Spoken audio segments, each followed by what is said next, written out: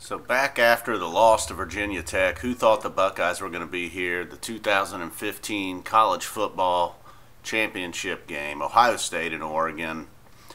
Finally coming down after the big win over Alabama, but this is a whole different animal. The Ducks are bringing it. They got all kinds of weapons. They got receivers. They got four guys with over 500 yards receiving. 4 or 5 guys with 5 touchdown catches. They got the running back, Bryson, or what's that guy's, Royce Freeman. Over 1,000 yards, 15 to 20 touchdowns. Mariota also sneaks in a few runs, 8 or 9 runs a game, 50, 60 yards, a touchdown or so. All the different guys. Carrington seems to be their deep threat out of the wide receivers.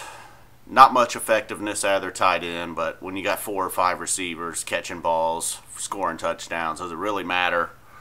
Their defensive side of the ball, they're almost just as deep and just as spread out. They got defensive ends that can rush the passer. They got big guys clogging up the middle. They got fast linebackers. They got linebackers with size. They got safeties that can cover, safeties that can hit. They got defensive backs that can cover. They can play some zone if they have to. It's absolutely a tall order for the Buckeyes, but we've been saying that since Michigan State, Wisconsin, Alabama. It just keeps getting tougher and tougher and tougher each game. Now the Ducks and the Buckeyes get it on in Texas. For on the Ohio State side, same thing that's been happening. Make Ezekiel Elliott the key factor in a game. Michael Thomas. How about Michael Thomas showing up against Alabama, bringing it? He's had some games this year, just adding another weapon to the Buckeyes for them to keep their eyes on. Devin Smith, obviously needs no description at this point. The offensive line, I didn't know how they would do against Bama. They held their own. Hopefully Bourne at center's recovered. Tough, nasty dude. Need him at 100% along with the rest of the guys. Elfline, Decker, the other 2 dudes. Sorry, don't know your names right now. Do something. Make me remember your name. I don't know. Anyhow, hopefully Evan Spencer's not throwing the touchdown passes. Cardale Jones is. The big man just improves. He's got another week, 10 days here to improve even more. Oregon's going to come after him just like Alabama tried. That's where the offensive line needs to stick it in there. We need Samuel, Jalen, Ezekiel Elliott. Maybe Dontre Wilson is back.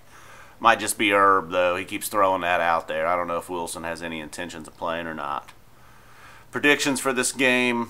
Of course, I don't want to, I'm nervous as hell as a Buckeye fan. Big games like this, I never get too overconfident. But seeing a team like Oregon, the Pac-12, now they didn't have the toughest schedule all year. They really only had 3 or 4 true tests, 1 or 2 true tests with 3 or 4 other medium games, similar to the Buckeyes. So I guess I'm just going to have to drop something around Oregon 31, Ohio State 20, something in that neighborhood.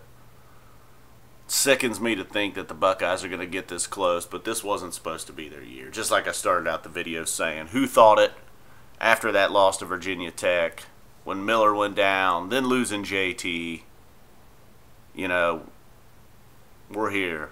It's been a great season no matter what happens. Next year, the following years, Urban the Buckeyes, we're going to be back. But while we're here, why not take it? Why not start a dynasty? Starting with the Ducks.